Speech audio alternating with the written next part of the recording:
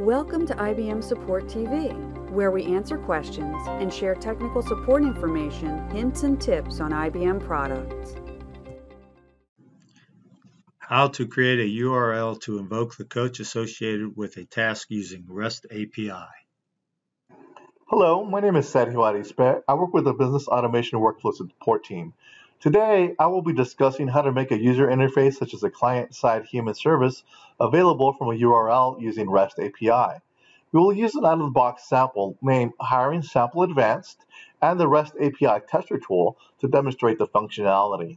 We will start by looking at the Hiring Sample Advanced sample, and we'll click on the first task to see that it's implemented by a create position request client-side human service.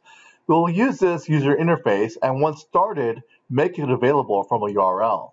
So quickly clicking into this client-side human service, and then on the Overview tab, we can see in the Use As dropdown that available from URL is actually an available option here. And this does in fact work.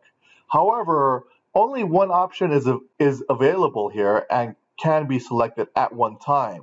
And most of the times, the developer wants to choose another option, such as service contained in the process. This allows them to be able to run it as a regular task.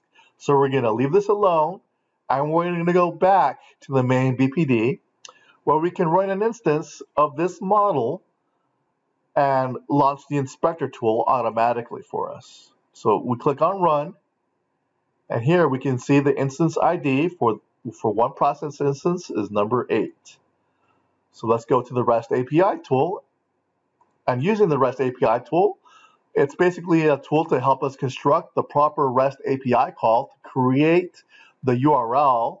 So first, to find the correct call, we want to expand the Business Automation Workflow REST API.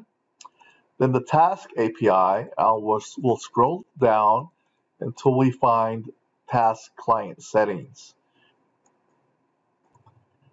In this call, we can see we only really need the task ID of whatever task we're trying to create a URL for. And as we saw before, in the Inspector tool, we see the task ID on the right-hand side of the Details section as instance ID. And in this case, it's 8. So let's go ahead and enter that in the REST API. Since that's all we need, we finally just need to execute the call. The first line is what the typical REST API call would look like. So if you were to construct it yourself, this is how the call would look like.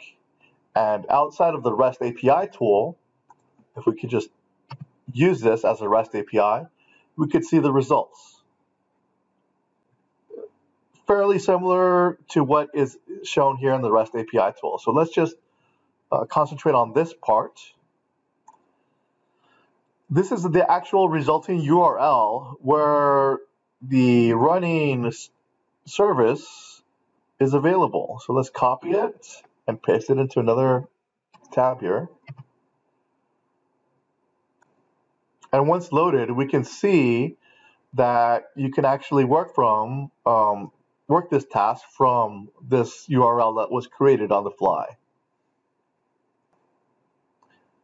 If we go back to the REST API call, where we just put it into a web browser, we can see the same URL is actually given to us here. So it's a little bit of a different format, but it basically gives you the same results. This concludes today's demo on making a UI available from a URL. Thanks for watching this episode of IBM Support TV. Please leave a comment with topics you would like to see in future episodes. Until then, stay tuned.